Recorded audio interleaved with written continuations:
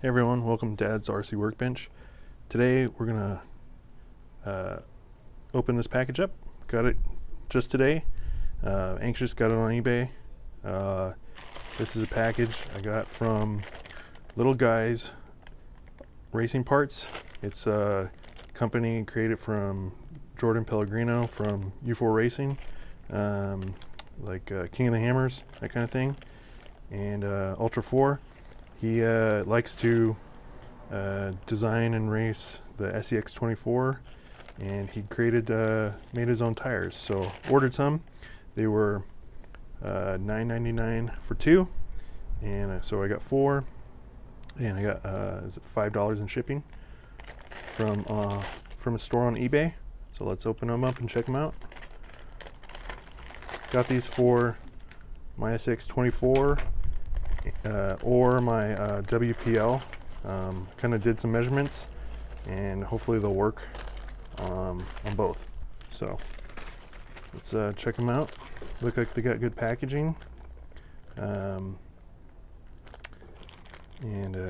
looks like stuff you get out of the hobby store. He said he worked really hard on the rubber compound, so I'm anxious to see. I can already feel that they're like super squishy. Gonna see how they fit on at least my WPL, because they're not, the tires aren't glued to the rims. So let's open them up.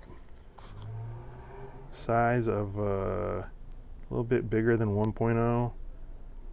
I think closer to 1.2, which I've been looking for my WPL C24.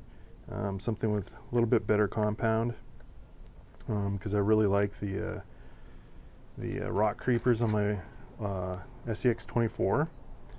So just putting this to the side, these are the RC 4-wheel drive rock creepers. Let me put that in focus there. And so here's a picture of the SCX24 with them.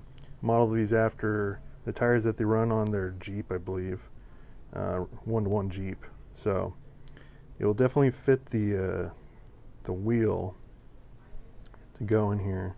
But yeah, definitely a lot bigger than the rock creepers in diameter, which definitely will give it some more ground clearance and kind of a crazy aggressive look to it. So these are the RC 4-wheel drive beadlocks, and already got these fitted properly, so I'm not going to mess with these. Just because they're really tedious to take on and off. I might unglue the stock ones and put them on here, but let's get my WPL C24 and let's match these up. Yeah, it's more of a exact fit for this, so looks good on diameter. Let's look on. Did the measurements, and looks good on, like, exactly on width too. So that's awesome. So I'm gonna take these wheels and tires off and install these, since I can just literally just pull them off because they're not glued or anything yet. And then I'll shoot some video on the rocks and see how they do. I'm assuming they'll do really good. Forgot to mention the tire compound. I mean, trying to get good light here, but I mean, it's nice and soft and rubbery, and it's got a good tread pattern. You can see that. It's awesome. It's like sticky like the RC 4-wheel drive. Same, like, nice compound.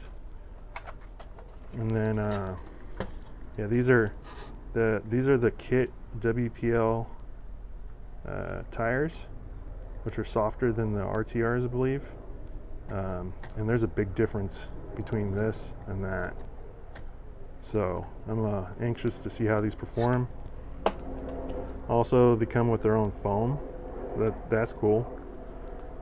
Feels good. It's like a single stage foam, simple foam. But you know, for 20 bucks for 4 and a $5 shipping fee, Really can't beat that.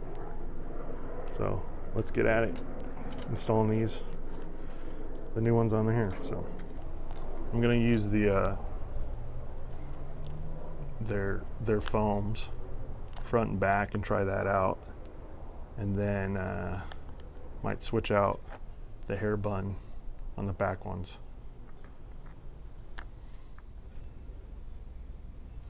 Yeah, just a smell of it smells like real tire. Good compound. All right, that looks pretty good for not gluing it on or anything. Definitely some good squish.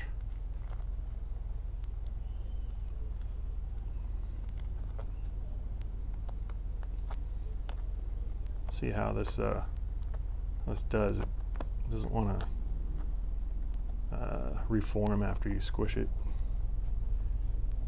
You can probably vent these if you wanted to. See that? It's like a perfect size for it. Nice scale look.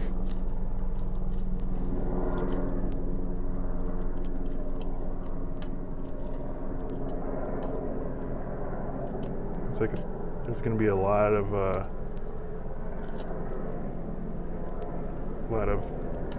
deformation in the, you know, shaping of the tire when you're on rocks and stuff, because the air can't get out or something. So, all right, there we go. They look pretty good on the WPL C24 Tac 1. Look scale. There we go. Nice. I mean, this compound is awesome. I can't wait to get it out on the rocks. I'm gonna try it out on my rock pile in the backyard. But definitely get out on the rocks where I go crawling with my tent scale and see how they work.